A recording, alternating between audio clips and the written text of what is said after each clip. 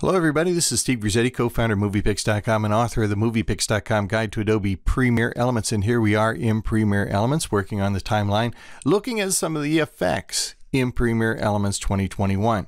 Now the effects, we're in expert mode. You have a very limited number of effects if you happen to be in quick mode. If you're in expert mode, there are lots of them. Now if I select show all here, I can go down through the list and you can see there are many, there are about 80 to 100 of them. But beyond the basic controls are something called presets. And if we go down here far enough, we'll get to the presets. As a matter of fact, why don't we just select that, our presets. Presets use the library of effects to create special effects. So these are pre-programmed, they're preset to certain values. So for instance, there is a bevel effect, and you can apply bevel thick, which is a preset of the bevel effect, to make your video look like it's a button, right? Like it has a bevel around it. If we want to ever remove that, by the way, you simply select the clip on your timeline, go over here to the Applied Effects panel and trash it. We'll go back here to Effects again. Now, a number of these are not simply stationary presets. Some of these are even animated.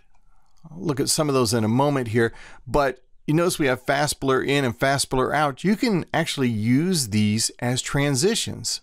So if I put fast blur out and drag it down here to this first clip, and then fast blur in and we drag it to the next clip, we've created a transition where, watch the movie here, you'll see it's going to reach the point, the cut point between the two clips, and it's actually going to blur out and then blur back in. So watch this. We go out, here's our blur, and then when we blur back in, we're in a new clip. So these are pretty cool. There are 3 or 4. There's blur and there's pixelate, and there's another one that's a transition. There's solarize, twirl. These are all animated effects that can be used as transitions. All right, let's pull those transitions off there by going to Applied Effects and trash that one and trash that one. So we're not piling effects on top of effects.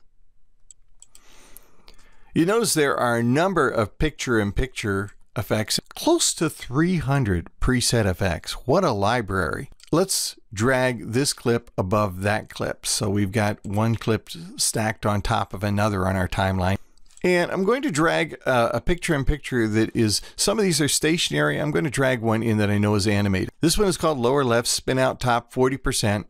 Drag it onto the clip that's on the upper video track. You notice it becomes a picture-in-picture now automatically. And when we play it, we should see some animation. It should actually spin. Let's see, we'll play it. It's stationary, and then as we get to the end, it spins and rolls out. Lots and lots of picture-in-pictures.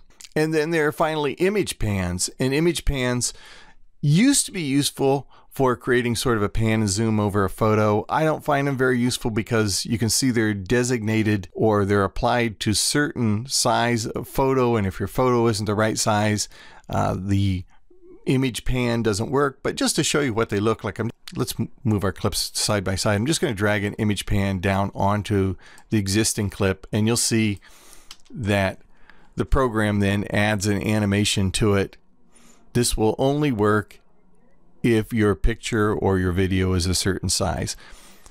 But it is an interesting library here, well worth getting to know, although it's easy to create any of these also.